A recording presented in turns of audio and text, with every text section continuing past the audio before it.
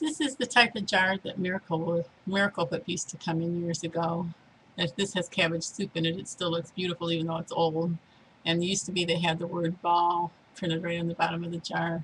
It's a wide mouth jar. The ball lid fits on it perfectly, and it's a great wide mouth jar. It's not officially recommended that you can in these, but I have hundreds of them, and I have friends who have canned for years and years with them, and I have had just as much success rate with the jars holding up as with the jars you pay $8 a dozen for.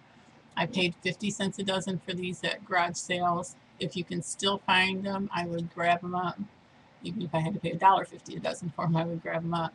But they're a very reliable jar if you use the precautions that are listed in the video about why canning jars break.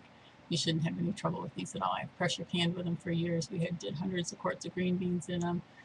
There were old Orville Reddenbacher popcorn used to come in a glass jar, and a few other things came in glass jars.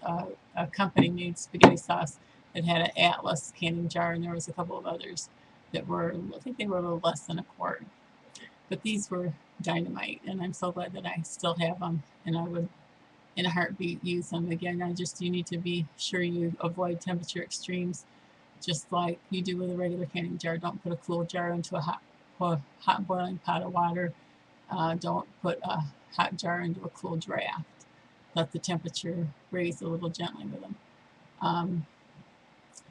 They're just, oops, they just have really been awesome jars, and I have friends that are just as fond of them as I am. So they're not officially recommended, but they were originally made by the Ball Company. Some of them still have Ball written on the bottom. This one I don't think does, but they're awesome jars. So that's what I have to say today. I'm sure I'll add something to it later. God bless. Bye.